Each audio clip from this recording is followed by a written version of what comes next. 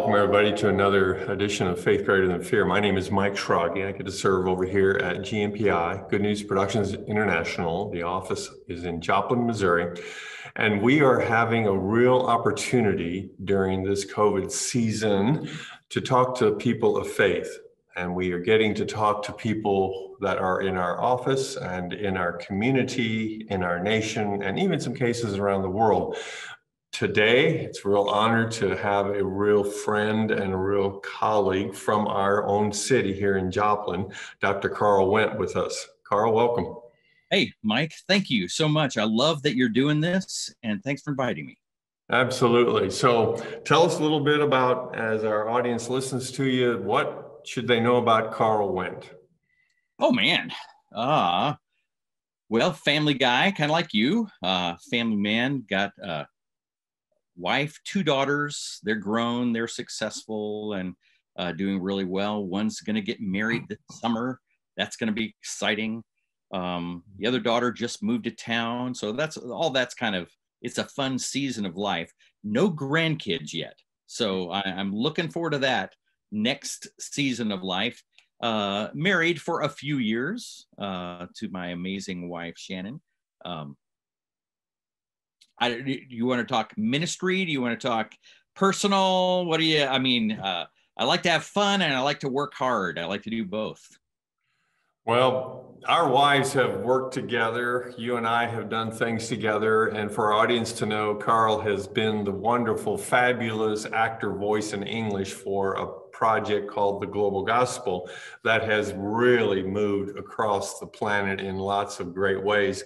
And it's in 40 languages now, Karl. I don't know if you knew that. Oh, that's fantastic. That was such a fun and fulfilling project to try and grasp some of those Bible stories and put them into video. It was just very exciting. I'm proud to be a part of it.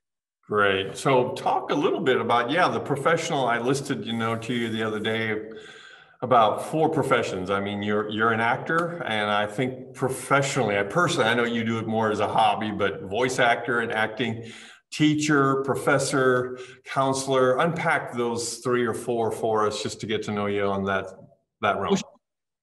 Full-time right now, I'm working with Harding University, and I teach graduate classes in Rogers. We've got a branch campus there. The main campus is in Searcy, Arkansas. But what a privilege that is. So I'm helping prepare professional counselors to go out into the field to make a difference. And boy, are they needed now more than any time. So that's Harding. At Mount Hope Church, I run the Mount Hope Christian Counseling Center. I've got several fantastic colleagues there in a little house that used to be Brad Pitt's grandmother's house. And that little house on the church property has been turned into a wonderful springboard of ministry for families. And so we've got counselors there almost every hour, every day.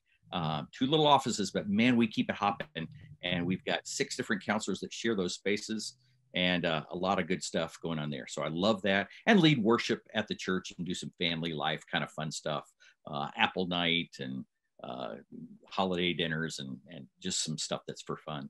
That's maybe the acting side. The acting is mostly just for fun, but I love it when that intersects with ministry. And way back in the day, I got to travel for about a year, travel the country with a group called His Players, and we did Christian drama in churches and schools and community centers around the country and North America, the rest of North America. It was just an amazing opportunity. We had a 2-fold policy. We said we never asked for money and we never turned it down. And with that policy, we just barely made a living and scraped by for a year, and it was amazing. That was a blast. So when theater and ministry intersect, I love that. But right now, my wife and I do projects with Stone's Throw, Stained Glass, Joplin Little Theater, and Shannon's the primary director at Ozark Christian College right now, and directed Elf the musical last Christmas. And we're so sad we can't right now, but that's a lot. That's fun for us. Good.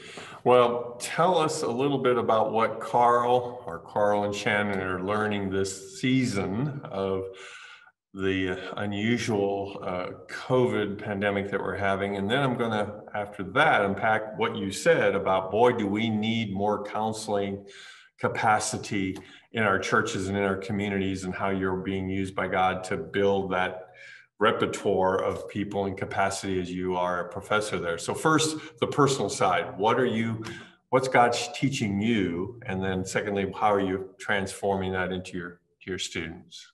That's a great, great question. And I think all of us, we want to learn from the exciting, fun, happy success times.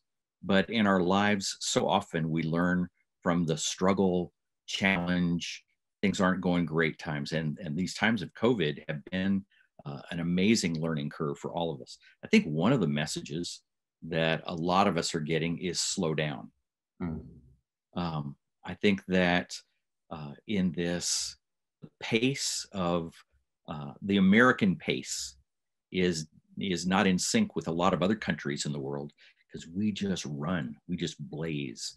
Even through our fun things, we blaze through that while we're looking at our phone, and so we're spinning so many plates and we're doing so many things, which is an intriguing part of my life in both a good and a bad way. So, doing the different projects, part of that just energizes me. And when I let that work, I let myself have margin in between pieces. And I think COVID is one of the messages it's teaching a lot of us, is just you don't have to blaze all the time. And everybody had to stay home for a while. And there's a blessing and a curse, and those that hit financially, that had a whole different struggle. But there were people that weren't hit financially. They were home, and what do? You just play on your phone all day, or do you get down on the floor and play a board game with your kids? And so suddenly people are realizing the value and the beauty of slowing down a little and looking other people in the eye and valuing that contact when you can. And I guess that would be my second message. Would be, well, should I pause just for a second and I'll go on to my second one? You want to make a roll? Keep going. Okay. Second one, I think, is to be connected. I think it's a misnomer. We know what it means, but people say we need to practice social distancing. We don't need to practice social distancing. We need to practice physical distancing. So we need to be 6 foot, and if it's appropriate to be wearing a mask, you wear a mask. You follow all those protocols. But actually, because of Facebook and because of Zoom and phones, and there are so many ways to stay connected socially. So, and we hunger for that. We need that. And people that really haven't been able to go back to church yet, a lot are watching church online, and that scratches an itch. But is at its best when you've got a little chat line up to the side and people are typing something in saying, "Hi, Fred, good to see you." And somebody saying, "Oh, good to see you too," because you need that. You need that piece. And so if you're not getting that, if you're just watching a screen, then you need to make contact afterward and call somebody and talk about the sermon. Or you need to Zoom with your 2 best friends and let's talk about what we're going to do a couple months from now, if it's okay. We just need that. So we're hungering for, I think our world has been hungering for slowing down for a long time. But right now we know how much we need to stay invested in being connected. Yeah, good words.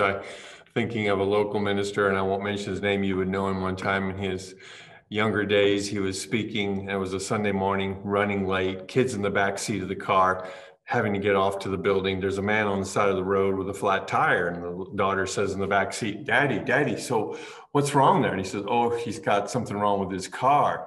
And she says this very touching set of words, "Well, I hope somebody that's not busy going to church has time to stop and help him." Ouch. That's kind of what you're telling us that the Spirit of God is trying to do in redeeming some of our relationship capacity by slowing down, by taking a breath, by taking a pause and hearing and caring for other people, and being creative. If we're going to have some things through technology online, please pick up the phone, do the text, do the interact, do something else, because you're so right. It cannot be about the social distancing. We are not human doings, we're human beings. We be in the space with other people. We need that. That's why isolation is such a terrible thing to have as a prisoner. I mean, it's brutal on us. And you and I need that, and we know it, and we're invested in that. And what we've got to do is find ways to get the people that are not creative enough to find, maybe don't have internet, or they don't have a really fancy phone. And so where are those people that have been accidentally marginalized? And our church has a commitment. Each of the elders has a list of people that they call every week and just try to stay connected. And some of them say like, oh, you're calling again, you know, but then some of them hunger for that. And it's just, that's the moment. And you just kind of find those needs and find ways to fill them. So what about, as we pivot here a minute, Karl, how should we as people of faith, what is our role that we could be shining stars, like Paul talks about, that we as Christians, as followers, can be shining stars in this moment? What do you think that we as our episodes are, you know, faith greater than fear? You're seeing a lot of fear probably and hearing it in their voices. What are you and your lovely wife, what are we supposed to do to be those shining stars in our community here in Joplin and around the 4-state area and wherever our listeners are? I think there's things that everyone can do, and then there are things strategically like the Christian leaders and mental health helpers can do on a kind of a different level. But I'll speak first. I think something that we all can do. One is to do enough taking care of yourself that you've still got something to give every day, and so making sure that you're doing the things that you need to do. That's kind of giving yourself a gut check, watching your own gauges. If your engine starts running hot, and if you let that engine blow, you're not going to get anybody in the car anywhere. And so you want to make sure that you're watching your gauges so that you can continue investing in other people. One thing I think that people of faith in general can do is to lean on their own faith and not be afraid to share in a pleasant way about that, about what that's doing for them, you know, what a difference it makes to know that that I've got my faith to lean on. Just what a difference what a difference it makes to have Jesus. And it doesn't have to be preachy. It can just be just a tiny little one sentence. Say, I know things are going to be okay because I know who's in charge. And just a little statement like that just kind of gets us, there's a sync, everything falls back into place. And so we've got to lean into trusting and not be afraid in just tiny little happy ways to share that with other people. I think there's so much doom and gloom. Most of the talk about the election is all doom and gloom from all sides, and I've got enough ears in different places hearing different people right and left, and the sky is falling. And the same thing with COVID. Is just easy to focus in on the things not going right. One things I encourage is for people to go ahead and focus on the things that need different and the things that need changed and the things that are frustrating, because there's something really healthy about that. That's how you grow. That's how we make changes. But to always balance that with a minimum, with a 50% looking on a bright side. In other words, kind of Paul said, think on these things that are true and noble and right. And I need to sometimes discipline myself. He used command language there. Think on these things. Sometimes you have to make yourself think on these things, not to the exclusion of I'm never going to think a negative thought. No, I think there's something good about that. But that said, what I need to do is, if I catch myself 80-90% of the time thinking about, oh, things are falling apart, oh, everything's everything's being messed up, then there's something way out of balance. And if I can focus on some of the things that are going right, whether that's in my family, focus on some of the things that are going right, some of the things my spouse is doing right, some of the things my church is doing right, some of the things that are going okay in my life. And if I will give myself the discipline to give at least equal time, 51%, that'd be maybe even better to give 60% to thinking positively. But I think way too often it turns into the balance the other direction. Good words. And so as we start to wrap this up, what, besides the slowing down, being connected, thinking more on the positive, yes, we have the negative and we need to continue to address that and grow. I like that idea. Yeah, we want to be always growing. I always think about, the grandma who said, I didn't miss a day at church and Sunday school in 45 years. And going, yeah, and how many people in those 45 did you bring to Jesus? Just because we are consistent doesn't mean that we are good at growing into being a better and more effective disciple. So he's got us on the anvil during the season. He's changing us. You're just multiplying yourself in great ways. What would you, in closing, say? Hey, people of faith, hey, audience, this is what I'd like to leave you as my parting blessing for you, or word of wisdom. One of our elders works with the Republican Party, and so he helps coordinate some of their efforts in this area. And he was sharing with the church the other night and said that he had gotten on his computer and actually done a district by district look at all the voting patterns in a couple of the key states. And he was really looking at all of exactly where everything was. And he said, after doing all the tabulation, I can be reasonably sure that by Saturday night, Jesus will still be the Lord of the universe.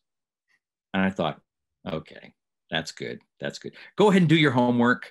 Go ahead and work on things. Go ahead and try to make it better. But remember who's in charge and remember to be refreshed by him. Good. Dr. Karl Wendt, friend Karl Wendt, thank you so much for a little bit of your valuable time. We appreciate you. Send our greetings to your lovely wife as well. Blessings in what you do in leading and teaching and just making life enjoyable with people around you. Thank you very much.